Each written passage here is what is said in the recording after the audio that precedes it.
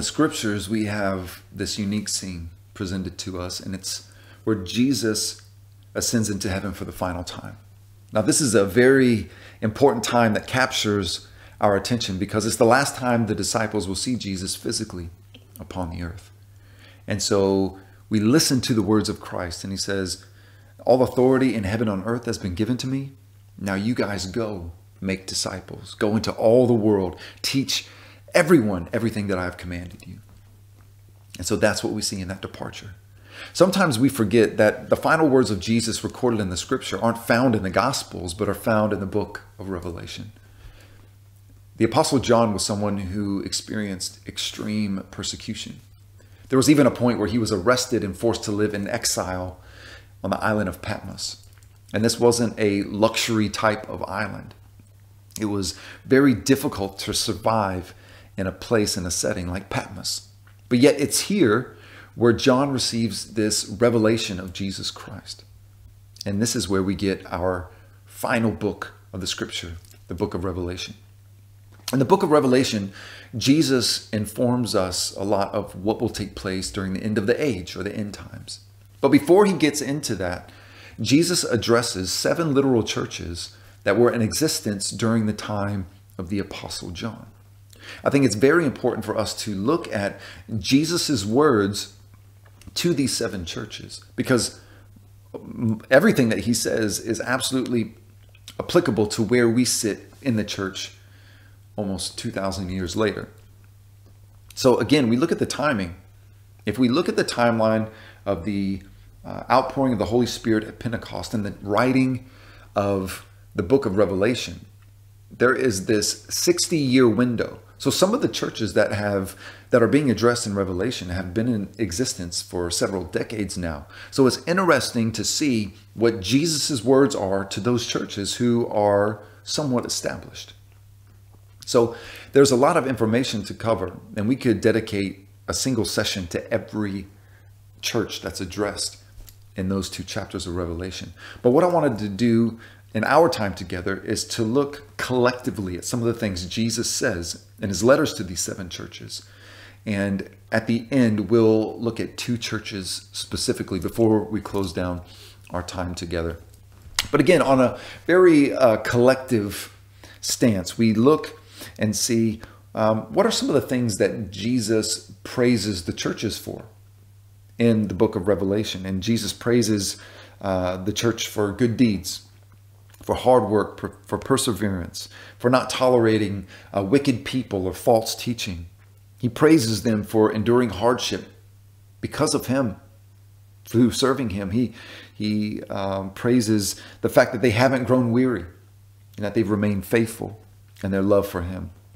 On the other side, what are some things that Jesus rebukes the churches for? He rebukes them for leaving their first love, for holding on to false teaching, for participating in sexual immorality and eating food sacrificed to idols. He rebukes them for having a reputation of being alive, yet while inwardly being dead.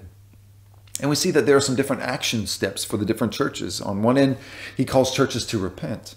And on the other end, he encourages them to remember to remain steadfast in the faith. Now, again, there's a lot of information to cover, but I want to focus specifically on 2 churches. And the first church is the church in Ephesus. Now, the church in Ephesus is an outstanding church and has this rich history of leadership. The Apostle Paul, John, Aquila, Priscilla, Apollos, Timothy, all have connections with this church in Ephesus. And so let's read what Jesus has to say to a church like them. This is what we read in Revelation 2, beginning at verse 2. I know your deeds, your hard work, and your perseverance. I know that you cannot tolerate wicked people, that you have tested those who claim to be apostles but are not, and have found them false. You have persevered and have endured hardships for my name, and have not grown weary. Yet I hold this against you. You have forsaken the love you had at first. So what is the love the Ephesian church had at first? Some would say it's love for Christ, or it's the love that they have for one another as believers. And some would say it's a combination of both, that oftentimes in the New Testament, you see this partnership of love for Christ and love for members of the household of faith.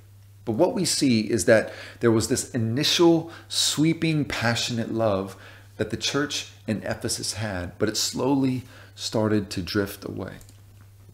Now, we remember that the church in Ephesus is honored, is commended for right teaching and not tolerating false apostles, and they're praised for all of their works and their deeds. And so what I see in this is that it is possible to do all of the right things, to preach the right things, to believe the right things, all the while slowly allowing your love for Christ and others to fade into the background. And I think that's a big challenge for us as the people of God today, just as it was for the church in Ephesus. You see, what I've come to discover is that it's easier to do things for God.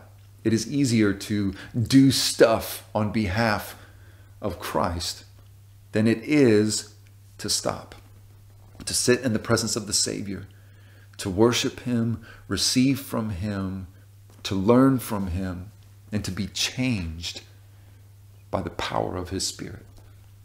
As human beings, we are designed for work. We are designed to be active, to do things.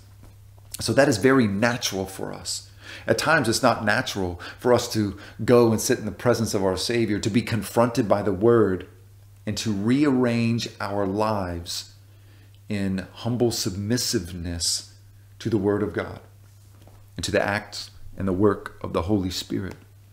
And so it is easier to preach messages. It's easier to feed the poor. It's easier to go on missions trips. It's easier to lead small groups at times than it is to allow the work of Christ to infiltrate you and to keep you moving forward in the things of God and to keep your love alive for Him.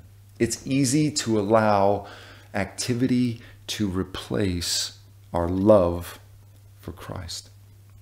See, when we talk about the supremacy of Jesus, it's simple to understand that Christ will not share His seat of supremacy with acts of immorality, with acts of wickedness, idolatry.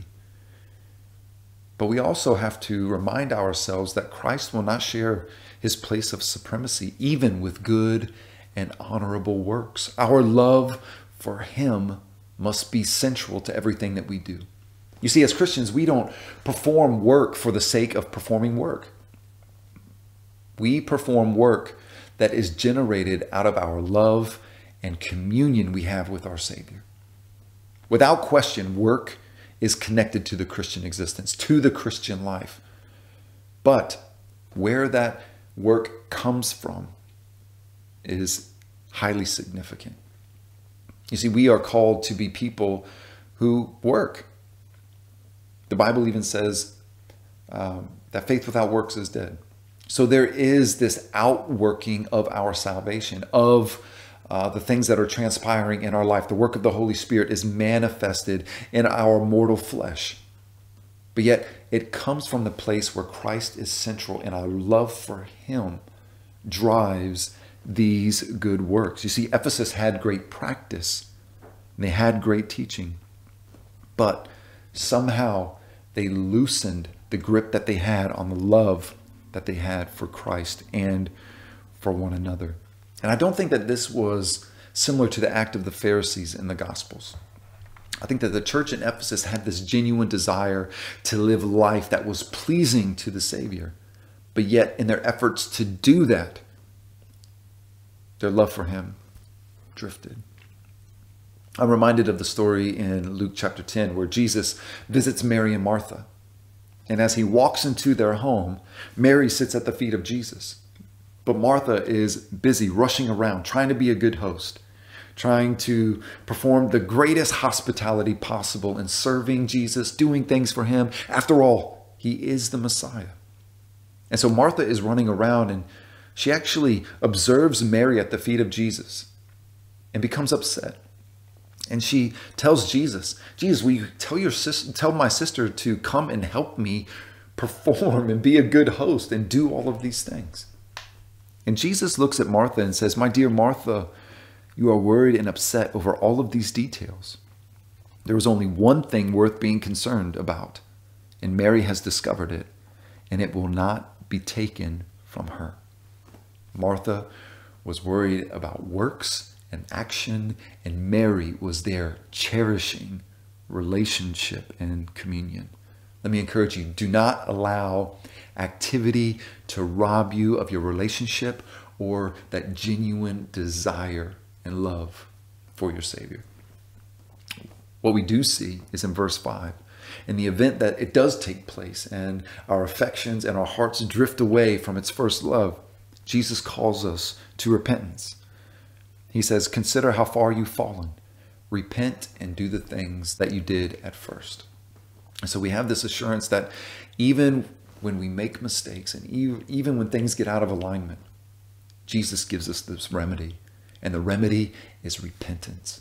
And that we have this available to us, this tender, loving Savior who will not only inform us when things are out of line, but tell us the way to come back to him. The next church that I want to talk about is the church in Thyatira. Now, Thyatira was known to be a manufacturing center for the cloth industry. And so what would happen for a person to be successful in this industry? They would join a guild or a merchant association. And often these guilds would throw on these lavish parties. And at the parties, people that were members of the guilds would take cups of wine and they would pour them out as an act of worship to pagan deities.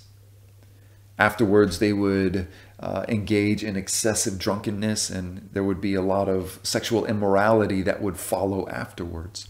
So you can imagine what life would be like for a person who was active in the clothing industry, having an encounter with the person of Jesus Christ, that Christ has transformed their life, and now they're trying to live in a manner that's pleasing, that's holy and righteous before God, and yet still having to participate in this industry, and there being this collision of two different worlds, of two different lives, a new life and a former life.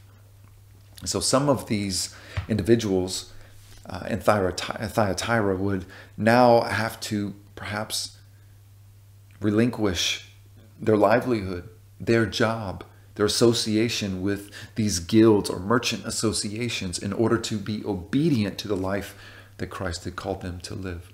And so it was in the testing of this commitment level that we see people and their genuine faith flourishing. I knew someone, a man several years ago, a Christian man, who left a company to go work for a new company. And in his new company, he would have greater responsibility, he would have greater opportunity, greater freedom of time, and also a larger paycheck. Well, this Christian man eventually started to see that within this new company, the owners of the company were engaged in extremely unethical behavior. And there were a lot of things that were taking place, including excessive drug use. And there was an expectation, now that he was part of the company, that he would be involved in this activity. And so there was this challenge. As a Christian, he knew the life that he was called to live, and he knew that that was running in direct opposition to the life that his new employers were now expecting him to live. And eventually, he had to walk away from that job in order to be a committed Christ follower. Now, some of you may have been in experiences like that, or following Christ has cost you in some way, shape, or form. So we think about those who are engaged in the cloth industry in Thyatira, now receiving the gospel, and now they're being this challenge. What do they do next? And so in this environment, this is what we read in Jesus' letter to the church in Thyatira. I know your deeds, your love and your faith, your service and perseverance, and that you are now doing more than you did at first. Nevertheless, I have this against you. You tolerate that woman Jezebel, who calls herself a prophet. By her teaching, she misleads my servants into sexual immorality and the eating of food sacrificed to idols. I have given her time to repent of her immorality, but she is unwilling. So I will cast her on a bed of suffering, and I will make those who commit adultery with her suffer intensely unless they repent of her ways. So what we see in Thyatira, it appears that there is this woman who was a self-proclaimed prophet, and she's leading the church people astray, saying it's okay to participate in sexual immoral behavior. It's okay to honor pagan deities by eating meats that are sacrificed to them. And so that's very interesting considering what we know about the environment of the guilds and the merchant associations in Thyatira. So it's perhaps that there is this woman that has arisen who said, you know what? Yes, you have made a decision for Christ, but it's okay to participate in sexual immorality. It's okay to worship and honor these other gods. You can have the best of both worlds.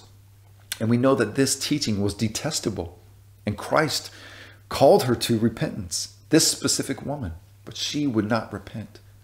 And so this is what we see, is that on one end, we have this challenge going out of the gospel message in a very difficult environment. And then we have a false prophet arising saying, no. Let me promote an easier gospel that won't require much change in order for you to be a legitimate Christian. Undoubtedly, we see this conflict today. We often hear the message of just love Jesus and everything is good. There's no paying attention to sin, moral behavior, the holiness of God. Just love Jesus and you'll be fine. Just love Jesus and everything will be fine. And yet there's not an appeal to righteous and holy living. In fact, the appeal is simply love Jesus, which is interesting because Jesus says if you love him, you'll keep his commandments. And what do we know about his commandments? The commandments of Christ promote godliness, promote holy and right living. But yet there are people and institutions and unfortunately churches that try to present the gospel message in a way where people can have one foot in the kingdom of God and one foot in the kingdoms of the world, and it does not work. So we see this message in Thyatira where Jesus is calling them back to proper teaching. What's interesting is that in Ephesus, they had right teaching and they're performing good works, but they had lost their first love. In Thyatira, they possessed a love for Christ, but yet they were walking away from proper and sound doctrine. And so what do we see? That there is this partnership, that doctrine without love is worthless, but love without proper teaching is lifeless. And so we must hold the two in the balance: legitimate, genuine love for Jesus and proper teaching that produces proper living. You see, what we see is Christ demands radical obedience. And when we choose to obey, there is a cost. Sometimes we lose relationships. Sometimes we lose friendships, family members. Sometimes we lose our jobs. Sometimes, in extreme cases, people lose their life. But the message of the gospel is not only worth dying for, it is definitely worth living for. And the gospel is an incredible message because what we see is that we were left to our own devices and Jesus stepped in and he gave us a way of escape and provided salvation for us. And he filled us with his Spirit and he filled us with this incredible love. And he gave us his Spirit, which also leads us into truth. And there again, we have this partnership of love and truth. And it's important for us to hold to both of those things, especially in the day and age in which we live. Church, we can't depart from the understanding. We can't depart from the things that we know are true. And while we hold fast to that which is true, we must possess a genuine love for Christ and a love for others as well. That's why it's imperative for us to revisit these words, the words recorded in Revelation, to look at what Jesus would say to these newly established churches and line ourselves up and begin to examine ourselves and to see if there is a need for repentance. Is there a need for us to perhaps change some things regarding our love and our priorities? Or there are some things that need to change in our teaching so that we can believe what is right, so we live that which is right. Today, I just want to encourage you, if you're in a place where you're saying, I have been filling my life with activity, and I have noticed that I've kind of departed from having Christ as being that first love, just know that the problem and that issue can be resolved immediately through confession and repentance. And perhaps as you've gone with us in this homegrown reading plan, you've been confronted with the truth of Scripture, and it's challenged you to maybe correct the course of your life or attitude or action. Just know that you can take that corrective action, and that God gives you the ability and the strength so that you do not have to do it on your own. He fills us with love, and he fills us with truth. I think that's important for us as his people to remember today and the next. Today we end our Homegrown series, and it's been a privilege to be in this journey with you. My hope is that as you've been going through the Homegrown series, that you have been revisiting the Word on a regular basis. And as you have, it has been allowing your love for Jesus to grow.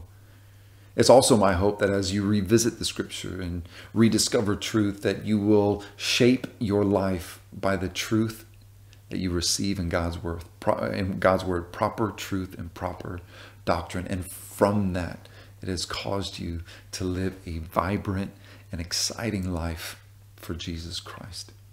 May the Lord bless you and keep you. May his face shine upon you. May his grace flow through you. Amen.